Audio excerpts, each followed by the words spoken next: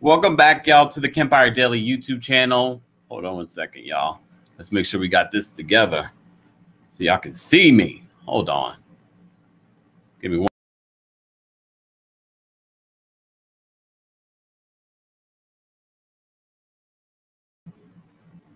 What's going on?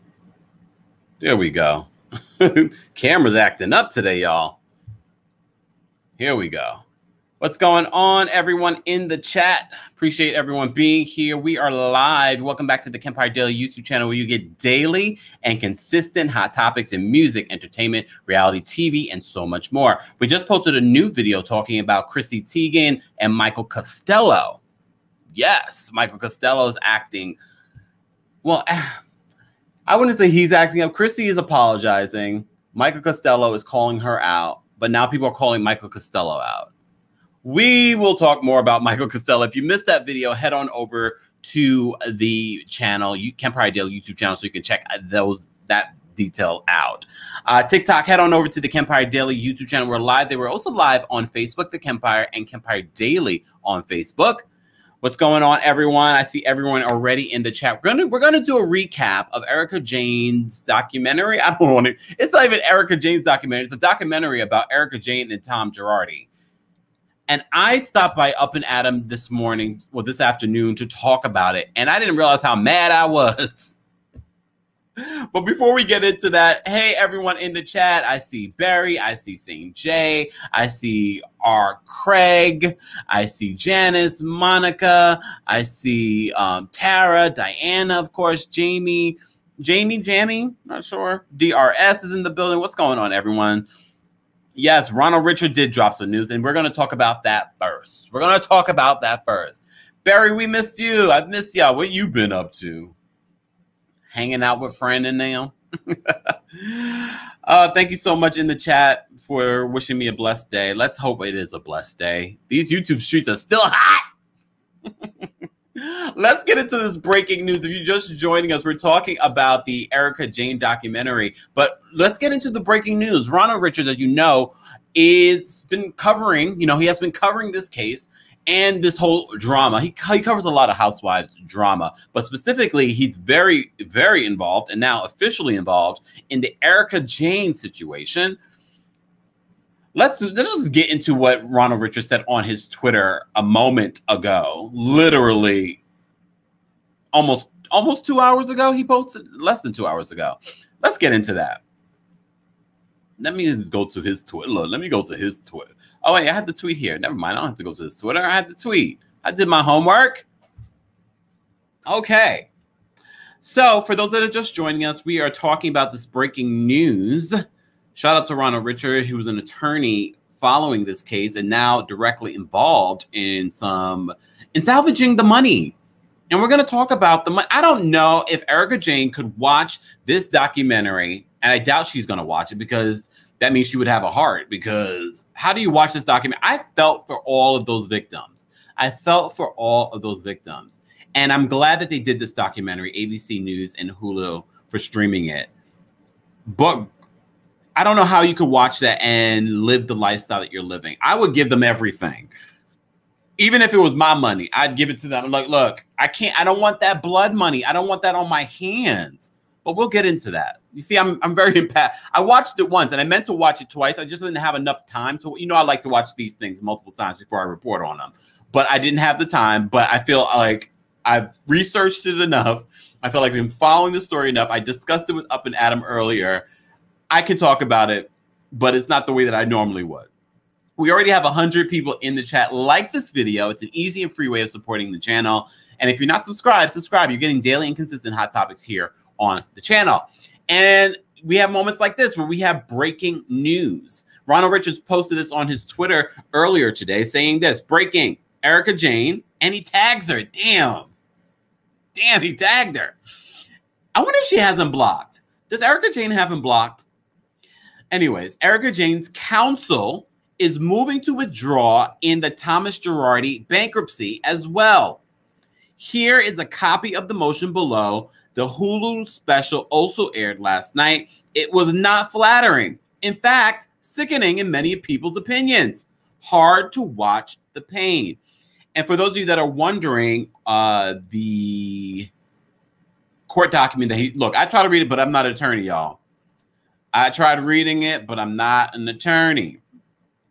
But basically, her attorneys are withdrawing, and their motion was approved and accepted.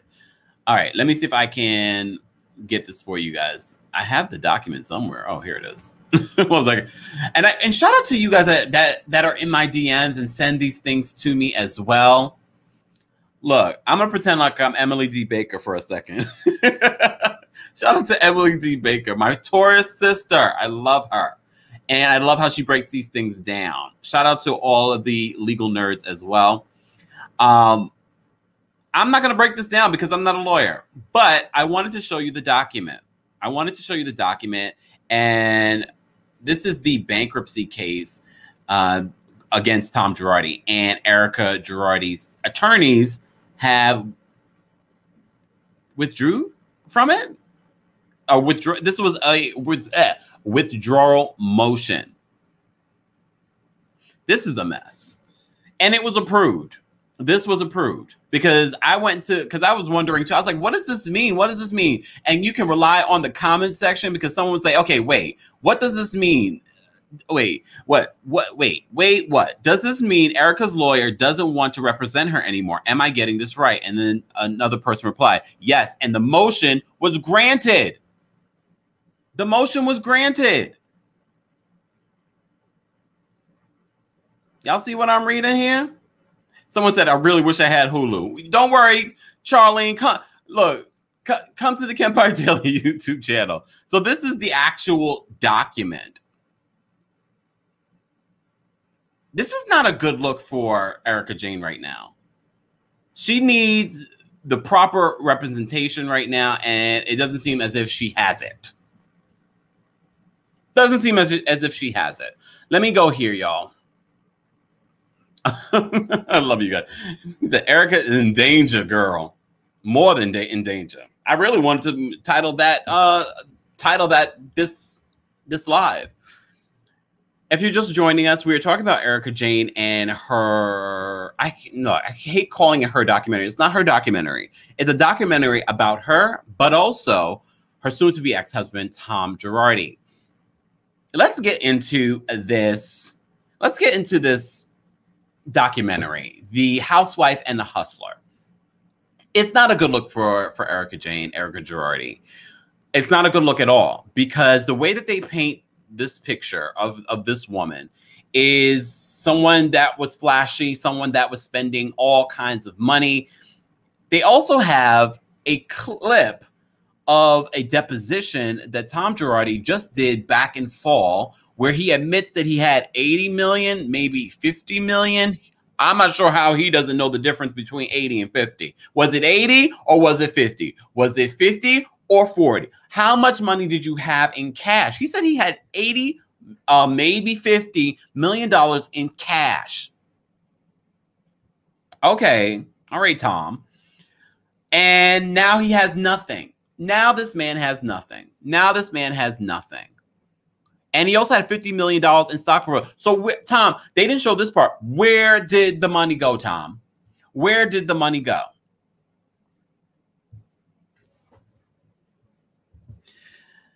ABC News, this is where you lost me. You opened this documentary with Danielle Staub, the former Real Housewives of New Jersey star.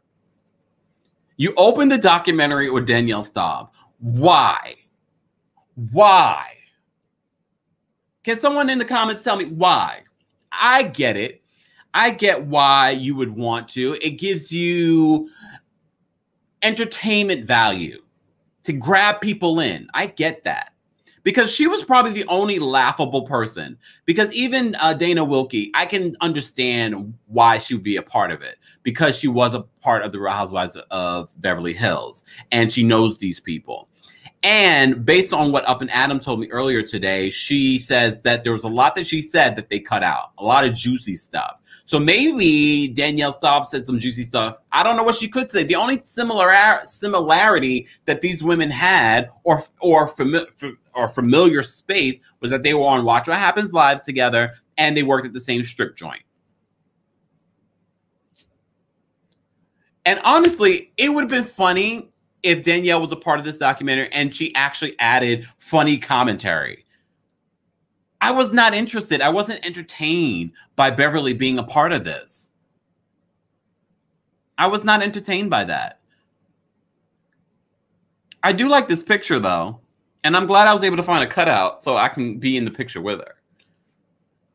And this was a bad start for me because I really was going to watch this documentary with a serious eye, because I was like, okay, ABC News is involved. They have people like Sunny Hostin. They had Chris Darden. You remember Chris Darden from the whole O.J. Simpson's trial? They had him. They had some other attorneys. And everyone else added so much substance to this documentary, but they opened up with Danielle Staub. You guys are so Hollywood. So Hollywood. Everyone in the chat is saying Danielle's trying to stay relevant. Let me just see some of these comments, y'all. Because y'all make me laugh. Hold on. A Canary says, Danielle probably lied and said she had some scoop and couldn't use it, but already used resources to film her. I mean, that's possible, but you could have easily edited her out. But to me, she was just not necessary. Not necessary. She added nothing to this documentary. But with that being said, the documentary still was very, very good. And let me just give you some of the highlights from it that stood out to me. Besides that Tom Girardi is 5'5". Everyone is so obsessed with that, and I get it. I just never thought of Tom Girardi's height. I just never thought of his height. I didn't assume he was tall. I honestly did not assume he was tall. I never really thought of his height. But if I really had to think of it, it's always the short ones. It's always the short ones trying to get over on us, always trying to prove that they are the man with power. You saw that part in the documentary that where one of the attorneys tells a story of him pointing to a judge, and the judge comes running over because that's how much influence Tom Girardi had in California. The California bar released a statement saying that they're making reforms for some of the shady businesses, shady practices that Tom Girardi got away with during the complaints that they received in regards to Tom Girardi. For those that don't understand what is happening here, and I'm not going to pretend like I'm an attorney, so I'm not giving you the legal stuff. You know where you can go for the legal stuff. Shout out to my Taurus sister, Emily D. Baker.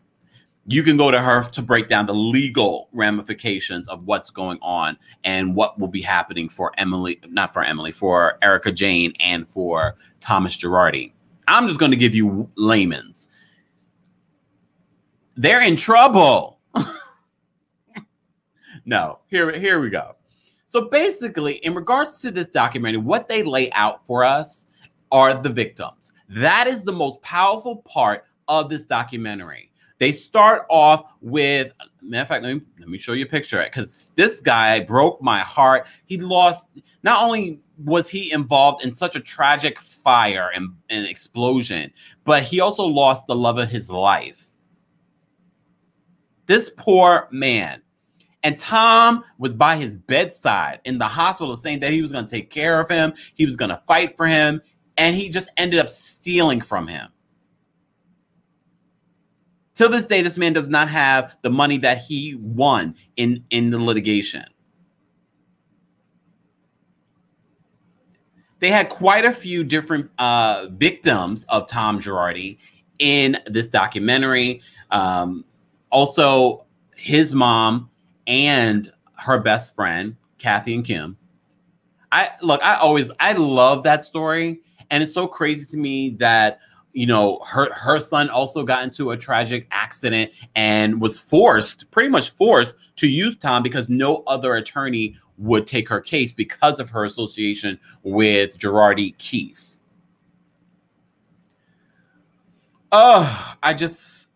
It's such a tragic story. It's such a tragic story because who knows if everyone that did not get their settlements will get the money that they are owed.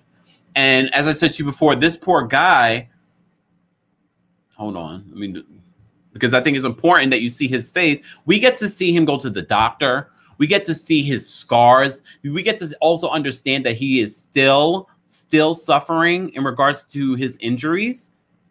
Tom Girardi allegedly, I'll say allegedly, stole money from this man and countless others. Countless others. And probably will not serve jail time because, as you may know, it's been reported that he has dementia and Alzheimer's. I'm not sure if I believe that, but we'll say this is what they're reporting. This is what they're reporting. But so does that mean he gets away with it? He's currently living in his multi-million-dollar mansion right now until it's sold. When it's sold, that money will be divvied up. It's a sad situation, and part of the reason why I didn't plan to go live today. You know, I normally don't go live on Tuesdays. We will be live tomorrow to report on New York. Hopefully, we'll see. I got construction going on, y'all. Look, it is what it is. Let me take a sip of my manifestation water. I need to do a video. I know you guys keep asking for it. But we already have over 200 something people in the chat like this video. It's an easy and free way of supporting the channel, and also allows and gets more people in the room. So be sure to do that if you would like to support the channel. TikTok, if you wonder where I'm talking, head on over to the Kempire Daily YouTube channel. We're live talking about the Housewife and the Hustler. Housewife and the Hustler. So here are some of the takeaways, some of the big takeaways. Shout out to my friends over at the Bravo Housewives on IG. This is because, you know, I like to watch these things multiple times and then take notes. I didn't get a chance to do that today, but I love that they broke this down. Here are the key takeaways from the Hulu documentary and ABC News documentary, Housewife and the Housewife and the Hustler. So, as I said to you before at the top, we learn in this deposition, the video, we get to see video of Tom confirming that he once had $80 million, maybe $50 million in cash, but now it's all gone. But where is it? Where is it? Matter of fact, let me show this to you guys so you can see what I'm looking at. You know, I like to cite my sources. Let me just show it to you. Share screen. Let's go here. We'll remove me. There we go. So shout out again to Bravo Housewives on IG. So this is what we learned. He had $80 million in cash. Everyone's wondering, where exactly is this money? He had $50 million in the stock portfolio. Where is this money? He lent $20 million to Erika Jayne's LLC. He invested in her career. They highlight that also. They highlight her complicity to this whole situation. Erika Jayne might be innocent not knowing that he was taking this money, but she is having a good old time with the money. Having a good old time. All right. Tom had $50 million in stock portfolio, is now gone as well. They didn't show any more of the footage on if they asked, you know, where is this money? What happened to the money? I do love how they break down what a lawyer is supposed to do once they receive a settlement. It's supposed to go into a separate account. Then the legal fees should be taken out, and then the rest should be given. I think it's supposed to be put in a trust for the victims. Tom decided to put it in his bank account, allegedly. We also learned Tom is being accused of loaning $20 million in funds from Girardi Keys to Erika Jayne's entertainment company, EJ Global. Remember, this is a loan, so she has to pay that money back. I wonder if she even has that $20 million. Burn victims, as well as orphans and widows of plane crash victims, detail that Tom promised settlement funds over and over again, even promising one victim he'd invest the settlement funds with a guaranteed return. He said he was going to invest the money for them. He was going to invest it. and he was going to guarantee a return. So he was just pretty much allegedly trying to wait off these people, trying to, hold them off while he's spending their money, allegedly. People were calling. And this is what he allegedly did.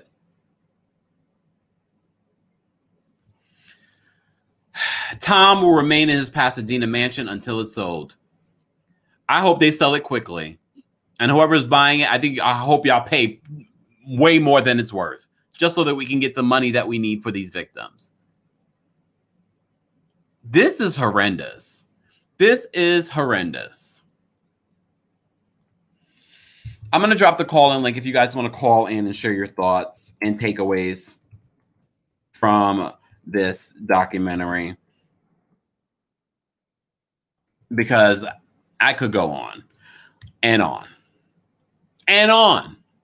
Anyways, so here are some of the other thoughts that I had from this documentary. As I said to you before, if you're just tuning in with us, we have almost 300 people in the chat. Like this video. It's an easy and free way of supporting the channel. Here on Kempire Daily YouTube channel, you're getting daily and consistent hot topics in music, entertainment, reality TV, and more. This is sort of the more. We're breaking down a documentary. We're breaking down this documentary, The Housewife and the Hustler. I know a lot of people saying, this is, Erika Jayne is innocent. She didn't know. Look, I honestly believe that Erika Jayne didn't necessarily know that Tom was doing this with people's money. I'm sure she probably thought, no, he's a top attorney. He's had so much influence. Let's talk about Tom's influence. We talked a little bit about what the California bar is saying, what they're going to do now. And when Emily D. Baker was asked about on Up and Adam about whether or not people will end up suing because the California bar is admitting their guilt in this whole situation, she said no. She said more than likely they wouldn't do that. And I'm like, so they're just going to get away with it. Tom had so much influence, not just influence in the legal world, which is scary to me that he had that much influence, not just influence among his peers. He had influence over judges. Influence over judges. Is that how he won all his cases? Allegedly. Let me keep saying allegedly. These YouTube streets are hot. I hear cease and desist are going out. Anyways, let me focus. Yeah, so not only did he have influence in the legal, here goes my elephant brain. Oh, never forget. He had influence politically. Gavin Newsom was on Watch What Happens Live and confirmed how much influence he had. And he had an evil grin when he did it too. What did you have to do for that money, Gavin Newsom?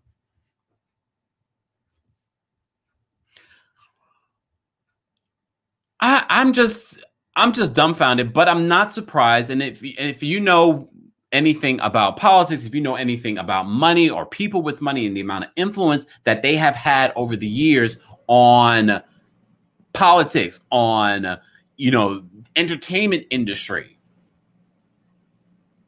That's why when I see situations like here on these YouTube streets where people are taking advantage of their own, allegedly, it makes you think. It's like, dang, a lot of people always say, people that are billionaires, they get there, they don't necessarily get there without unscrupulous behavior. I don't want to believe that because I plan to be a billionaire one day.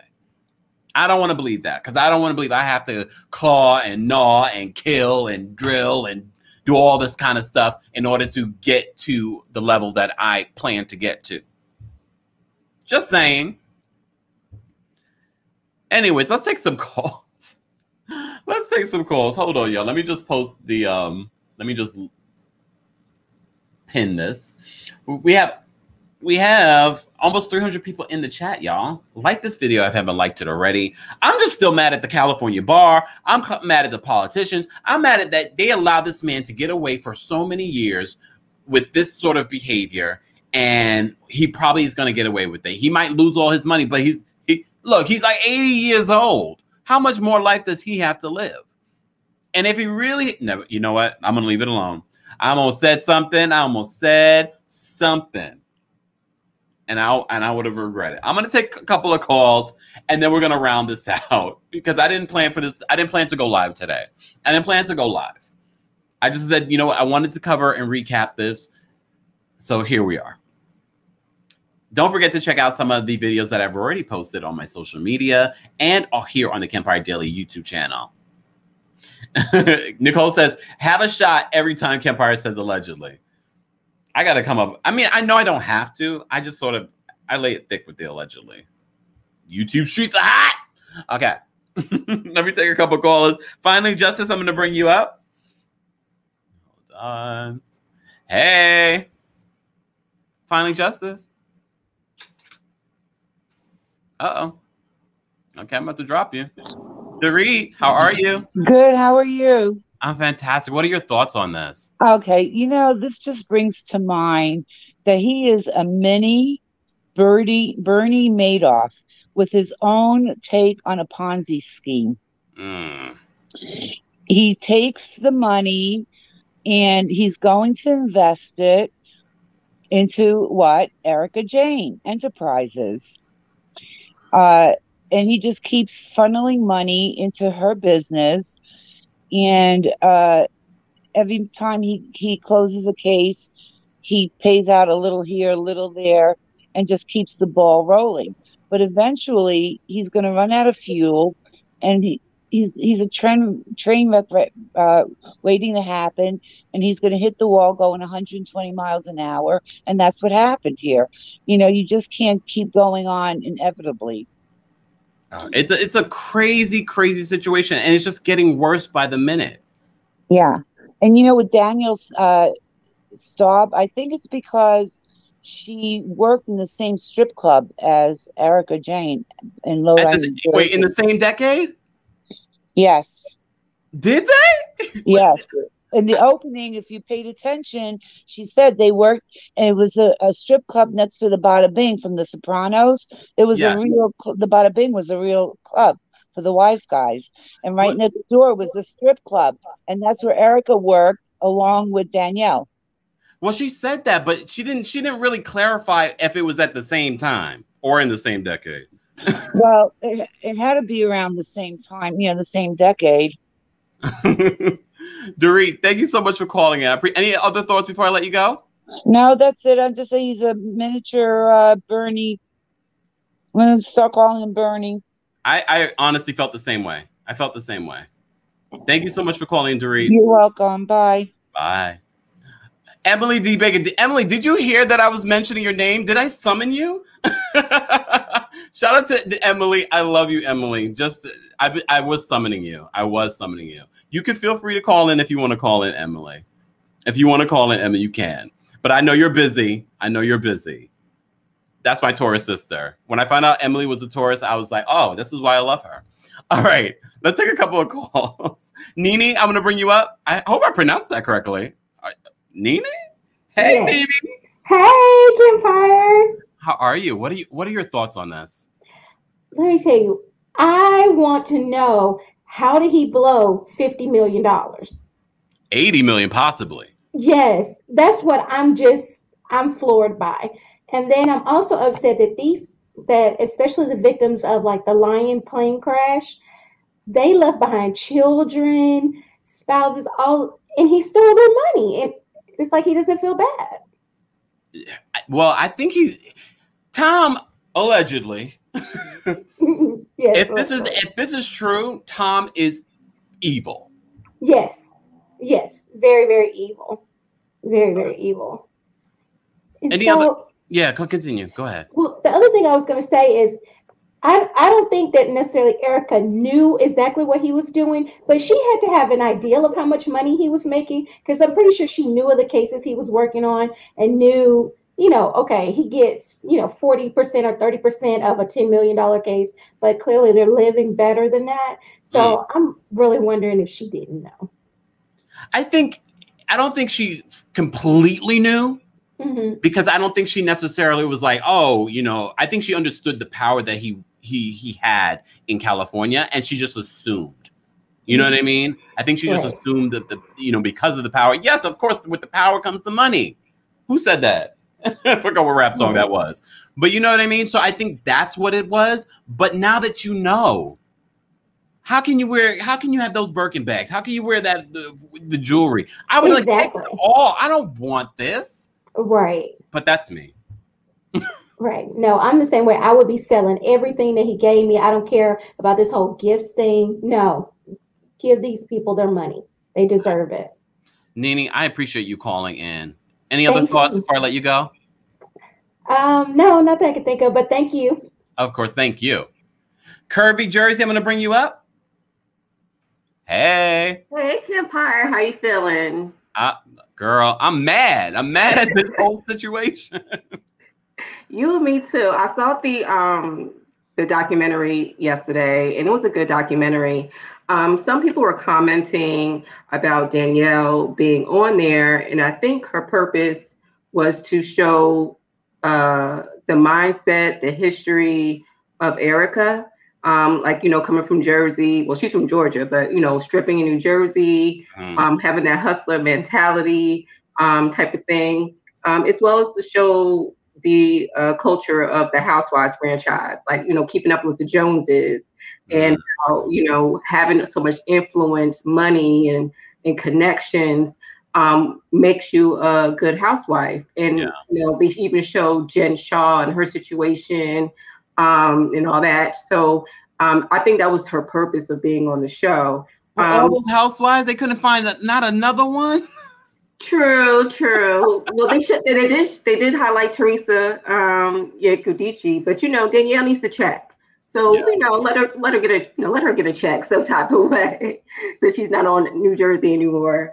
So with that said, Erika, I believe she knew something was going on, but she didn't know the process.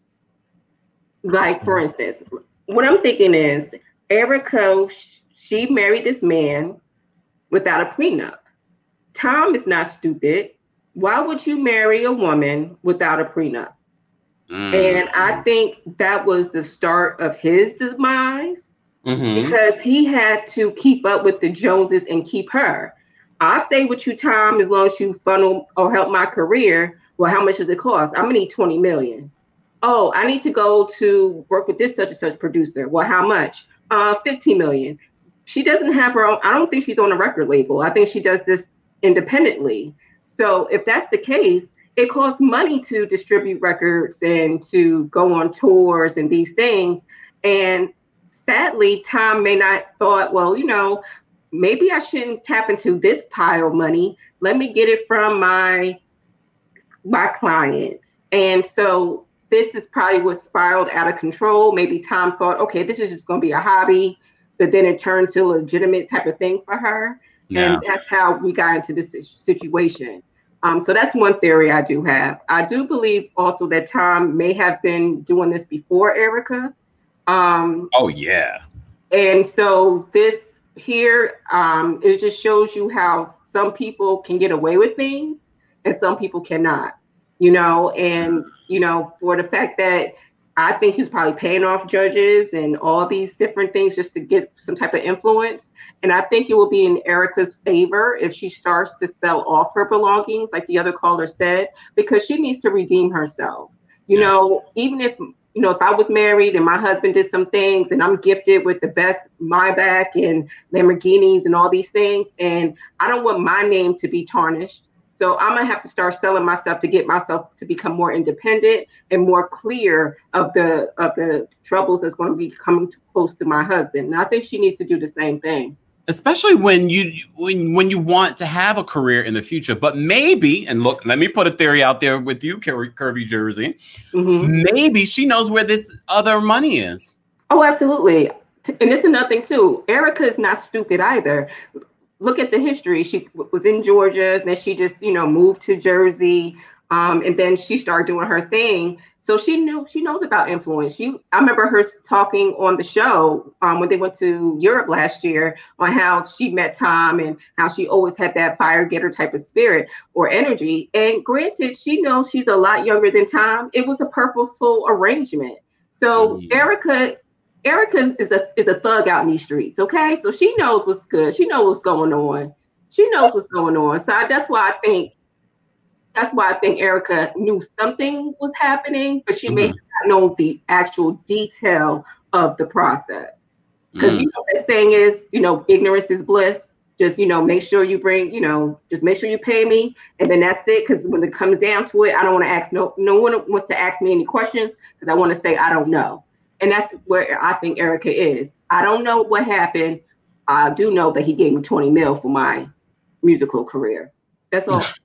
And that's not a lie. No, they have the records. Yeah.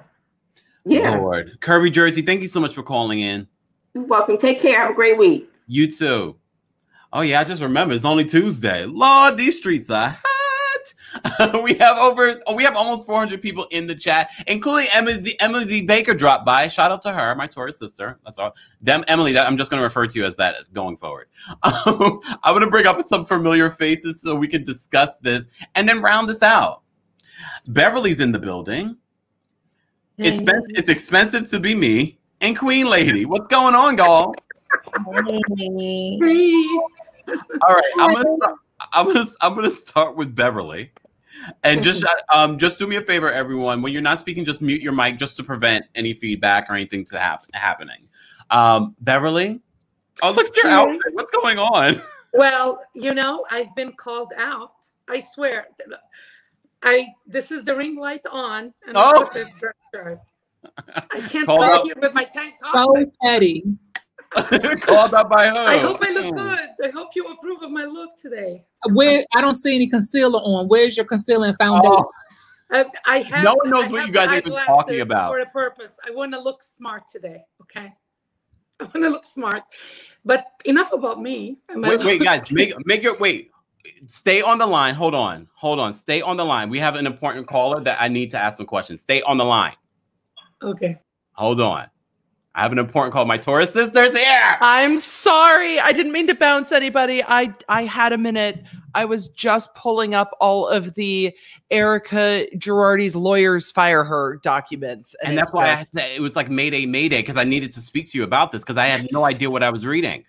I love that you put it in the universe. And I was like, I'm here. YouTube was like, Kempire's live. I'm like, oh, perfect. I'm going to read these documents. Hear you talk about it. Thank you, YouTube gods. Right? Seriously. First of all, Emily, welcome to the page. I Thank you. All the time. It's so nice to be here. It's so nice to see you. And I'm so glad I found you live and not just seeing you in the chat or on social media. So thanks for having me. Of course. First of all, what was your reaction to this documentary before we talk about this whole breaking news? The documentary, I could have dealt with a little less Danielle Staub. I didn't understand why she was just in there to throw shade, and that seemed to be what she was in there for. But I like this woman. Yeah, with the all white, trying to look like a mafia wife. I don't even know that hair with this. I don't know, but.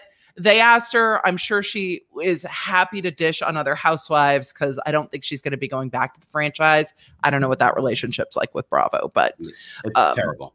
Yeah. I would imagine after physically assaulting someone on the show by yanking a ponytail, you're probably not going to get invited back. No. So she's happy to find that where it lie. Can't hate the hustle, but I really like how much they showed of what the Rui Gomez family went through. They showed the voicemails. They showed the manipulation. They showed the struggle. Because I think without maybe paying as much attention, and I talk about this case so often, but the process they went through was the horrible injury that he suffered, Joe Rue Gomez suffered. Yeah. His girlfriend passed in that gas line explosion. Then the years that it takes for the incident to go through the surgeries and the recovery, and then to get to the point where you get to a settlement.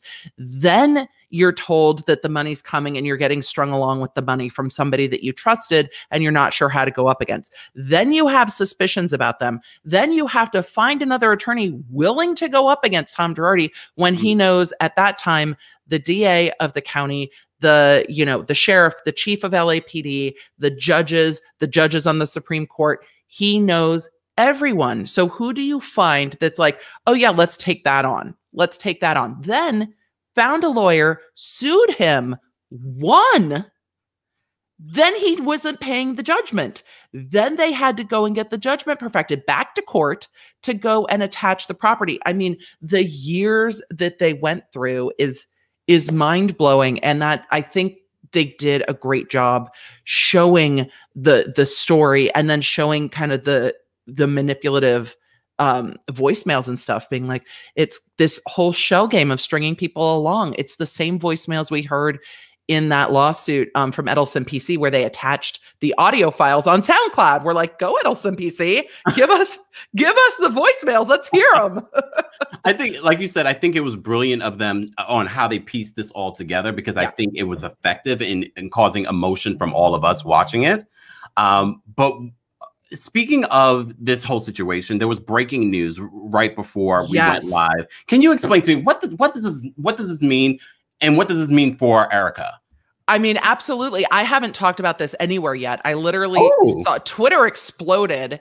I'll probably make a short about it later, but Twitter exploded about it. And so I was like, oh, what's going on? So I was pulling it up as I saw that you were live. So now we get to talk about it. Do you need me to pull up the document so you can?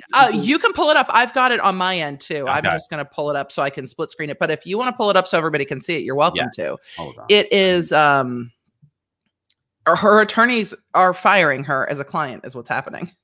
Oh, fun. Oh, so there we go. And I think that deserves a shout out to Ron Richards on Twitter for sharing the document to a document link. He's going to be going after Erika. He is getting appointed in the other side. So this document comes from there's two bankruptcies, Girardi Keese, the law firm, and Tom Girardi, the person. Okay. So this is coming out of the bankruptcy of Tom Girardi, the person. Whether we'll see something get filed in the other side of the bankruptcy later today, totally possible. I believe it's the same law firm for both, but that's why this is to Jason Rund. He's the trustee for the Tom Girardi person bankruptcy versus the Girardi Keese bankruptcy. Ron Richards is being hired in the Girardi Keese bankruptcy to go over money that might have gone from the law firm to Erika and Erika's company. This is the lawyers saying we can't be her lawyers anymore because the fundamental trust has been broken. So on the second page, what they say is the relationship of trust and confidence. I think it's at line like 12. Oh, keep going. Page 3. Oh, yep. No worries. There we go. Page 3, line 12. It's so easy when the lines line up. This is why the lines line up. So we can call it out and be like, okay, so page 3, line 12, this is what it is. The relationship of trust and confidence that's essential to a properly functioning attorney-client relationship has broken down. And in the good faith assessment of counsel, the relationship is irreparable. Oh, this is either this is she's not telling us what we need to know to actually represent her. She's not telling us what we need to do our job. We don't think she is being honest with us. Oh my God. Uh-huh. Emily, this is exactly, see, the YouTube universe gods needed you here to break this down. Needed us to happen. I brought this up and I said, guys, I have no idea what this means. This is a big deal. You don't often see attorneys moving to withdraw. I mean, you'll see it if attorneys aren't getting paid and it's like, I can't keep representing this person. They stopped paying me 6 months ago and there's no hope of fixing it. But I am very surprised to see, I couldn't fathom that this is what we would see from her attorneys. Her attorneys still owe her a duty of confidentiality. They can't really say much more to the court. This is the magic legal words of the trust and confidence is broken. The attorneys didn't break the trust and confidence. The attorneys owe her a legal duty of trust and confidence. It's what you pay your lawyers for. They do not have trust and confidence that she is being forthcoming with them and they can actually represent her. I don't know what happened. The timing feels weird with the documentary yesterday. That might not even be part of it because they notified her of this yesterday is what this motion says. We told her yesterday we can no longer represent her. So these conversations were probably happening. It got to a point where it's clear that whatever issue is going on between the two of them, it's not going to be fixed. So they filed this motion with the court today. So her attorneys fired her as a client, or firing her as a client, and cannot represent her, and are telling the court we don't represent her anymore. Oh. The court doesn't have to grant it. The court can be like, I can't let you out of this. The court will likely grant it because there's room for another attorney to come in. But now Erika has to go find other attorneys, which is going to be time consuming and stressful because this bankruptcy is a big deal. And not all attorneys want to take on something that's so very much in the public eye. So she's dealing with this situation. She's also dealing with her divorce. This cannot be good. This has got to be tremendously stressful. Depending on the mood, it could also be infuriating. Like, I can't believe it. But if attorneys can only do their job if their clients are honest with them, you can't get somebody's back if you don't know what else is behind them. They have to tell you. The only one who knows everything that they're facing is Erika, and she can disclose everything that she knows to attorneys. They can't go sell it to the media. They can't go tell it to prosecutors. It is between her and the lawyers. But if she doesn't do that, they can't do their job. What is your speculation on what's going on here with her? Why she's not being honest with her own attorneys? I mean, I don't know. I mean, could this have been something else? Could she have been talking? They wouldn't leave for that, though. If she was talking about her case elsewhere that was damaging the case, they wouldn't leave. Like, this is a big move on leaving, and the attorneys can't ever disclose more why. I don't know. I don't know if she thought she would tell them just enough. I don't know if she thought she had disclosed enough, or if she's like, I don't want to talk about it, fix it, like, deal with it. It's the bankruptcy. I'm not involved. I don't know if she's taken a position that they can't legally defend, and she's saying, no, all of this is what it is. And they're like, we can't legally defend that position. And she's like, no, that's what's happening.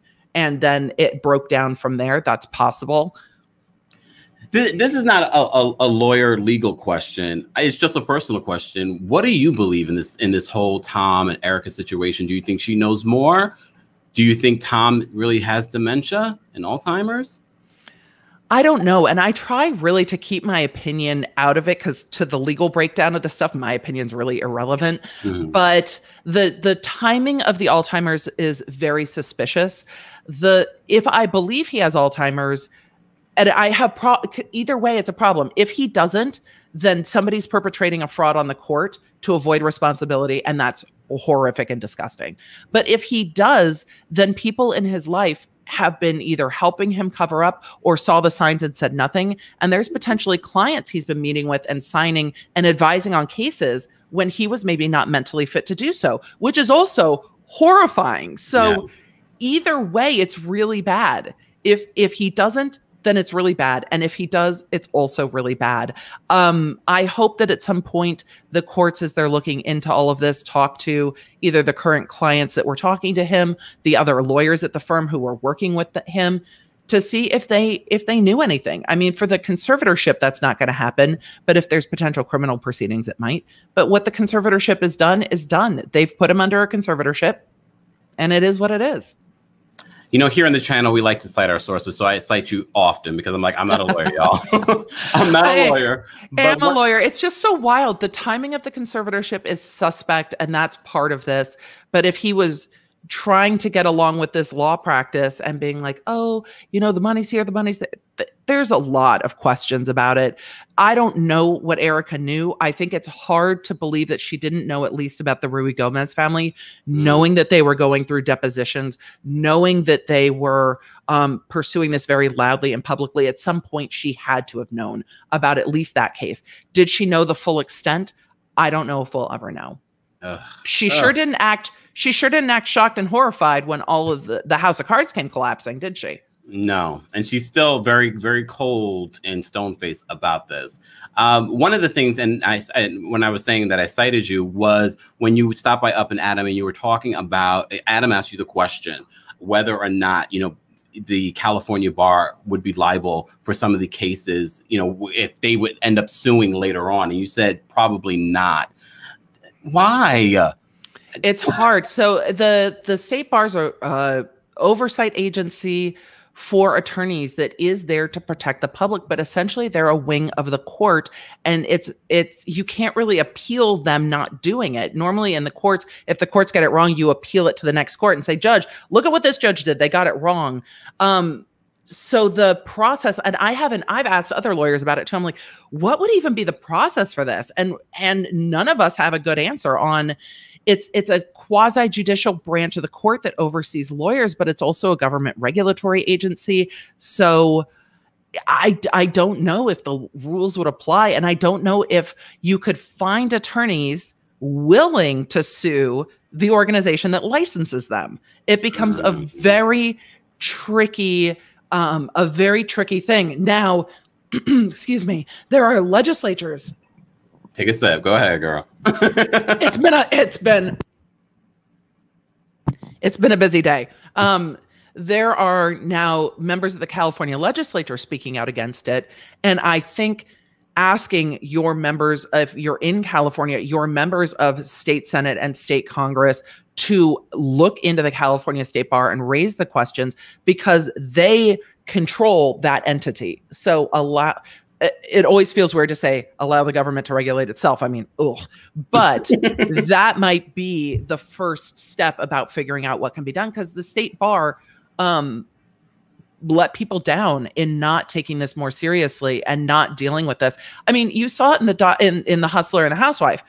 Mess with clients' money, get disbarred. Like it's a monorail. It's a one-way street. Mess with client money, get disbarred. And the LA Times said there were over 100 lawsuits. How? Lawyers in law school, you're told, like, you mess with client money once, $5 goes missing, license is gone. Whoa. You put 4 pennies aside, you're going to be investigated. So for lawyers everywhere seeing this breakdown, you're like, wait a second. How? For years. How? For decades, not years, decades. For decades. These cases go back decades. So even if there is mental decline involved, that doesn't track back all that way.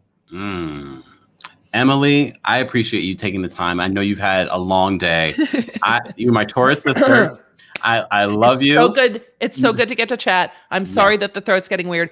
I saw Beverly in the chat said that she had questions. I'm happy to say hello and then let myself out if you want. I didn't want to. No, Beverly, you had questions? Hey, my name is Miriam. I'm just joking about Beverly.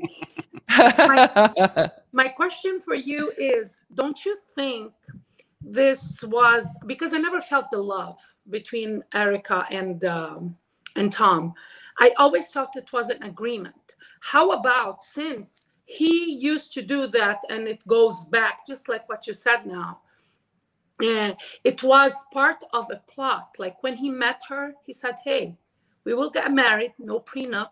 I'll fund your dreams to be an entertainer, and we're gonna do this. Of course, it wasn't from the first time, but it's hard for me to believe that Erika won't be held liable. At least she has to file for bankruptcy, because the money were loaned to her. So it's a loan in the Erika Jayne, Erika Jayne, Pretty Mess Productions. I don't know, but like, wouldn't she be liable? And don't you think that they might find something on her that she knew? And this is why the divorce between her and her legal team just happened. I don't know about the breakdown with the legal team. There could be a lot that goes on there. Anything's possible. Could Tom have been like, hey, I'm going to use my third wife to essentially launder money from my law firm out into jewelry and paintings and what have you? anything is possible. But if there's a paper trail, there's a paper trail. And the U.S., we know it's been referred to the U.S. attorneys for investigation, and they have the money to do that investigation. I always saw on the show, and again, it's a show, I saw admiration between the two of them, which seemed appropriate with their age gap and for his position as a lawyer. It never read weird to me because having the public persona he does, I wouldn't expect him to be much more showy on the show than he was with her.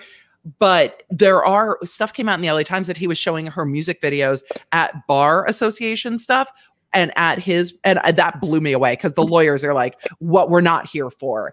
But if there are loans from the law firm to Erika's companies, those will have to be paid back. Those should go back to the bankruptcy court. It's what Ron Richards is being hired to track down. Now, granted, he'll get 30 to 45% of whatever he recovers, but that's lawyer fees. That's what he's being hired to track down. So if there are those loans, she could have to pay it back.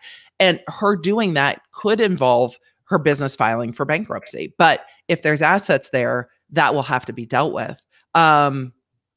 So where the assets are, everybody's seen it on the show. It's not like all of a sudden the Jaguar ring can be gone. Someone is going to be asking, where is this stuff? And in the bankruptcy where they're going after her personal property, which is the personal side of the bankruptcy, the Axe law firm, Trazian, I think I'm pronouncing it correctly, was hired by the bankruptcy court to go after her personal property. Paintings, jewelry, clothes, things that can be taken back, saying, no, this is community property between the two of you. It was bought during the marriage and it is going into the bankruptcy estate and getting sold. So we're not done seeing them try to pull every penny out of Erika that they can. Does that mean she is criminally liable? Not necessarily. Does it mean there will be a criminal prosecution? Not necessarily. Does it mean they are going to try to fleece every cent back from her that they can? I think so. I don't think the attorneys have any empathy for her at all. I have one last question regarding that. Isn't it, since it's community property, don't they own everything together and they are in debt together? If there was a prenup? They own everything together that was bought during the course of the marriage that is not exempt. So what about the house was purchased before, so the house is his. Yes. But the house is getting sold and the house is mortgaged up 7 sides and down the other. Oh, the other property that was purchased, she's arguing, are gifts that are exempt. And under the rules of California, there is some room for gifts. What the attorneys that are going to try to come to an agreement with her attorneys, short of suing her for, are going to say is not all of these are gifts. Not everything, not every piece of jewelry he bought you during the course of your marriage is a gift. And she's going to argue they're all gifts. They are all mine. They stay with me. I think it would go a long way for her from a PR and fan standpoint if they're able to reach an agreement where she can say, look, these things were kind of our top gifts. This was our 10-year wedding anniversary, our 20-year anniversary. These things were actually gifts. The rest of this, put it back into the bankruptcy estate. What about the debt accumulated as a couple? If he accumulated debt, isn't she liable for half of it? She's listed as a co-debtor on quite a lot of the personal debts. And I went through those on my channel. There's like racehorses and vet bills, and they weren't paying the gardener. Like, just pay the groundskeepers. What? So I went through that breakdown of debts on my channel. There's a lot of them. And she's listed as a co-debtor on a substantial number of them. Oh my God. Miriam, stay on the line. Stay on the line, okay? So Emily, thank you so much. I look, I understand the voice thing. Trust me. You sound lovely. I am like wrecked. You look refreshed and youthful. I am like haggard and beautiful. My Taurus sister, I appreciate you. Have to come back. I appreciate you. I see the Jen Shaw situation is boiling over too. We'll plan it. So much tea came out from her defense team. We have to. And I'm so happy that we were able to have you on here because I had no idea. We will cite our sources in the description of the video so you guys can follow Emily as well. Emily, thank you so much for calling in. Thank you. Bye. Bye. I love these moments on social media. I love stuff like this. People just call in. We get exclusives. Emily D. Baker calls in and gives us a breakdown of the legal situation. My technology is acting up a little bit, but it's all right. It's all right. All right, so let me take some callers so that we can round out this conversation. I'm gonna bring back Beverly. She's like, my name is not Beverly, it's Miriam. Yeah, I had to clarify. I'm gonna call you Beverly going forward, though. Okay, I don't have a problem. I'm here to defend Beverly. Okay, hold your thought because you got some questions in with Emily. So let's go to It's Expensive to Be Me. Danielle. Hey there. Thoughts on this whole situation? I'm so glad that Emily called in because I really didn't realize the depth of what this breaking news meant in regards to Erika Jayne. I didn't even know the breaking news. I've been on my patio eating crabs, so I didn't even know the breaking news until you was like, wait a minute, wait, I'm stay on the line. I got another caller. And then I'm sitting there watching it all happen. So I apologize. She says she's eating crabs. Okay, I'm so happy that you guys can have this type of life. Okay. Oh my goodness. I don't even know. Okay, so before Emily called in and dropped a bomb load, we were talking about the foolishness of Danielle being on there. I could have done without her. I could really use a part 2.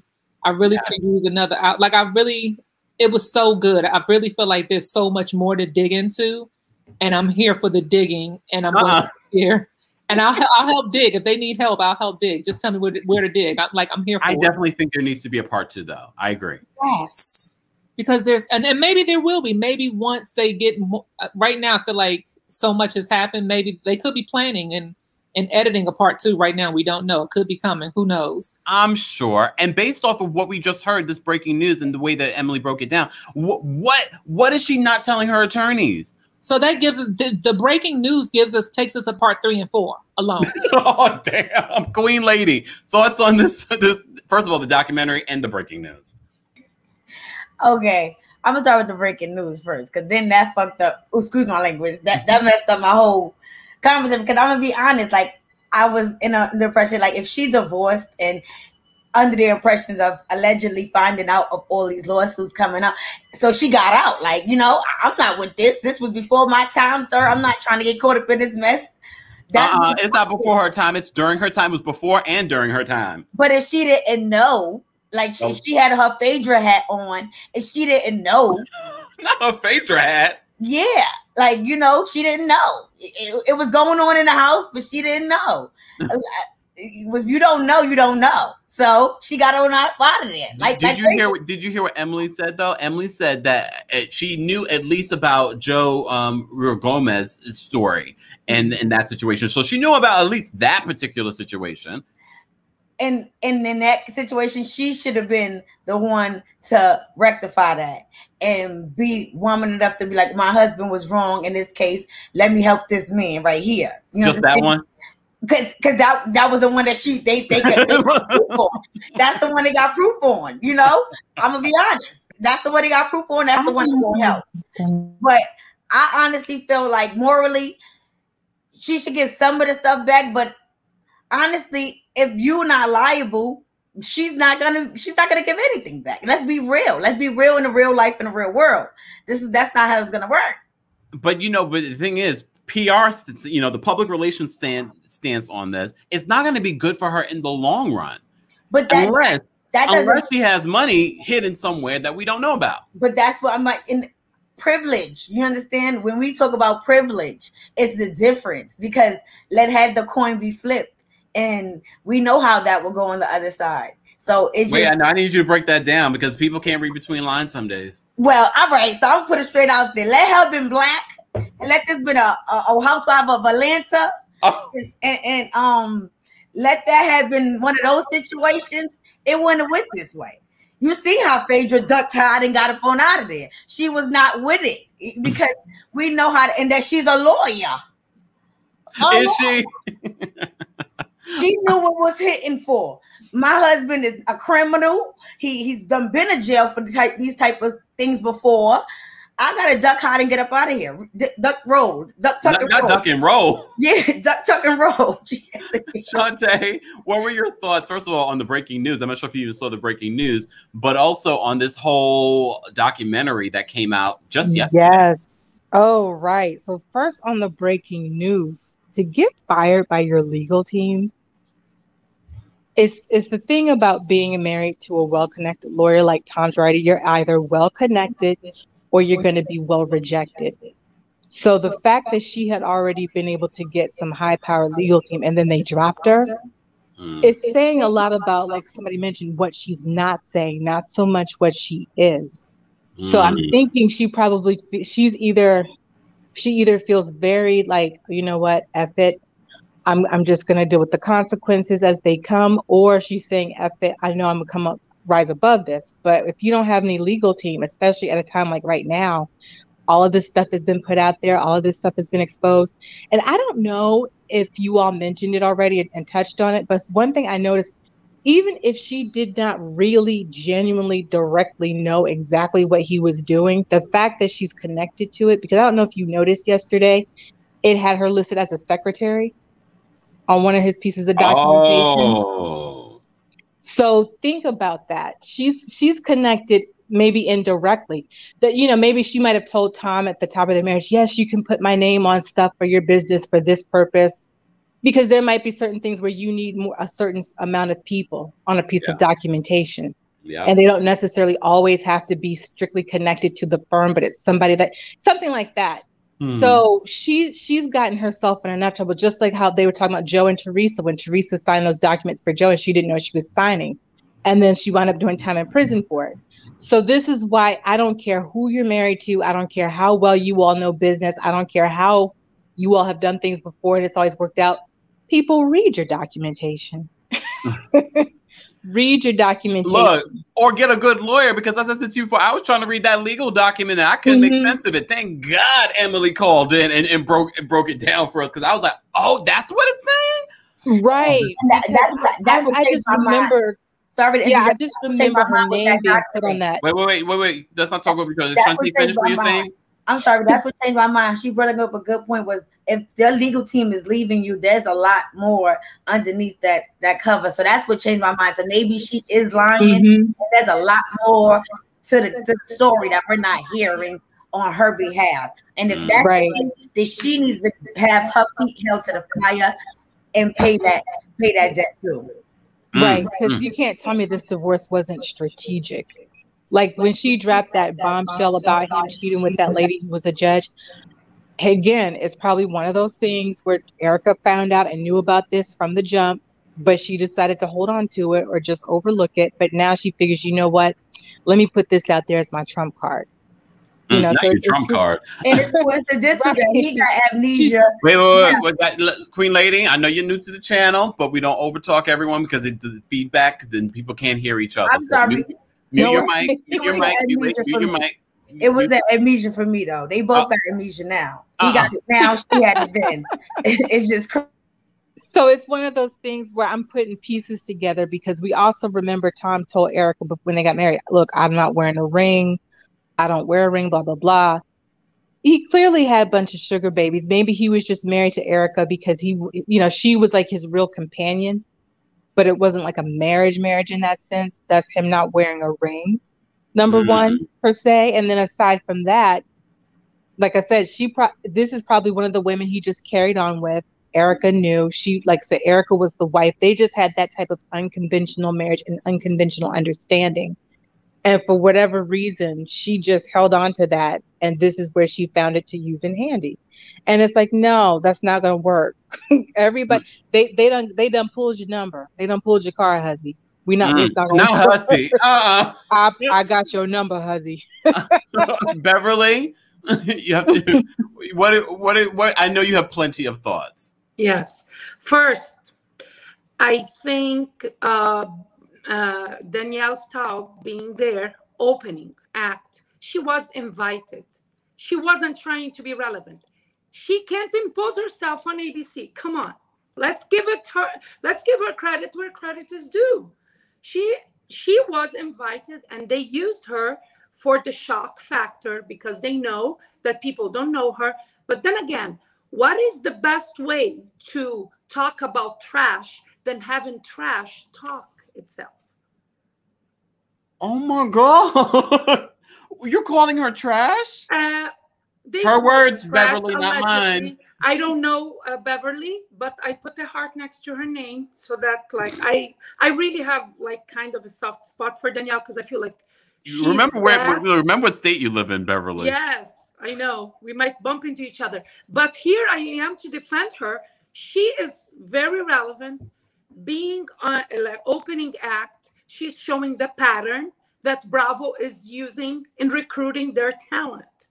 And it's very telling that not one, not two, not only 3 talents. At this point, we lost count. If we go to the Vanderpump kids, how many of them have legal troubles? It seems like they have a legal team that know, oh, this will come up. Let them be part of our family. So when it comes to surface, we have the scoop. We have cameras there and what have you. I feel like... Are you looking at notes? Yes, I did. I was taking notes because a lot of the callers today, they brought up good points. Someone said that I feel like that was the beginning of the plot when they came together, because she is listed as a secretary. She co-signs in loans, and she was a very good source to money launder because Tom is no dummy. So he can say, I don't have the money because I was spending on all the lavish style of my wife. And it got to a point that he became so like arrogant and untouchable. He felt he was untouchable, that he thought it was a good idea to bring his wife to let her do the show. He was supportive of that. We all know, if we're gonna believe the Ice Queen, the ugly mess, who is Erika Jayne, Erika Jayne. I don't know what to call her, just like Adam. He mentions her. So for me, she will only be held accountable when her friends or her castmates start holding her accountable, and her current employer. She has Bravo, no you mean. consequences. Nobody dropped her like they dropped Chrissy Teigen from, and when you compare what Chrissy Teigen did to this, I feel like this is worse. Not that that's good, but I feel like this is worse. And so for much less, when you're a person of color, like Queen said, you get dropped out of deals. You lose credibility, and then they let you be hammered publicly. Okay, yeah. I'm not saying she doesn't deserve, and I'm liking this moment that she's being held accountable. I feel like Chrissy Teigen will grow mature out of this because she's a funny person. She was just reckless in the way she carried out things. So this will be a learning curve for her, I hope, because she's still young. But I'm just bringing her up just to show how different they are in holding people of color accountable, and how they don't, like, what's his name? Andy's not even bringing up Chrissy Teigen anymore. And she's one of the biggest celebrity fans of Housewives. She helped put Housewives also in the map with the younger generation because she is a huge fan. He's not bringing her up anymore. Rightfully so. Bad PR. But let's focus. Exactly. I have to round this out. I have an appointment. We have to wrap around this out. Any last minute thoughts, Beverly? I hope that Beverly, I'm glad she's there. I hope there's a part 2, just like they said. It was very appropriate to have her there. And I loved seeing Heather over there in McDonald. I love Juicy. I'm a Juicy Scooper. So I loved her being there because she follows these stories from the get-go. I love the production, and I hope that victim, at least he gets all of them, what the money he deserves. He broke my heart, and he showed so much strength. I think like he's very inspirational. Just the way he's saying, I'm wearing my scars proud. I'm having the chills now. Yeah. Miriam, thank you so much for calling in, as always. Queen Lady, last minute thoughts? Yes, I just want to say thank you again, and I apologize for interjecting. That's okay. And lastly, as I said before, like when it comes to the other side of the coin, and Miriam got it out for me. I would want to see more people of higher power. Like, I ain't gonna front. They got Aunt Becky. They did it to Aunt Becky. I was happy to see that because seriously, because when that black lady had did it to just get her son in a better school, that was crazy. She got all that time in jail. Like, it was crazy. but look at the time Aunt Becky got. It's just still it just don't equal out. So it's just like that's what I would just love to see, more accountability and more people being held to it. So, but if she ain't know, she keep her stuff. She said she can keep her stuff. Lady, thank you so much for calling in. Shantae, last minute thoughts. Yes, so we definitely need a part 2 to the special. Because as you said, I thought that we were probably going to see Erika leave in the middle of the season, but she clearly is going to finish out the rest of this one. So yeah, we're definitely going to be on pins and needles waiting to see where she comes up with next season, if she's on next season. I can't imagine she would want to be, the way everybody is like coming after her with the pitchforks. Yeah, well, and just, unless she makes the money. Well, yeah, well that too. But then I'm wondering how much she's made touring and album sales, because she's. Oh, are you kidding me? Are you kidding me? No, I'm just saying. I'm just saying because here again, she does a little better over in Europe than she does here, and she's even charted on the Billboard. So at the end of the day, if her glam squad doesn't abandon her and they still fucking with her tour wise, she might want to see if she can open up for Kylie Minogue or something. Oh my goodness, you have a lot of hope for the pretty mess. Thank you, Shantae, for calling in. All right, we weren't able to get to everyone's calls, but I do want to take this moment to thank Emily D. Baker for calling in and breaking this stuff down for us. We have over 500 and something people, almost 600 people in the chat. Like this video if you haven't liked it already. Subscribe to the channel. This is where you're getting daily and consistent hot topics. And every once in a while, we get an exclusive interview. And I love it. I love the internets. Guys, don't forget to subscribe and don't forget to follow me on my social media. And I'll be posting Emily D. Baker's YouTube information in the description of this video. Shout out to my mom. Shout out to everyone that sent in a super chat and liked this video. I appreciate you being here. Have a wonderful night. I gotta go. I gotta get out of here. I got appointments. I got things to do, y'all. Busy today. Busy.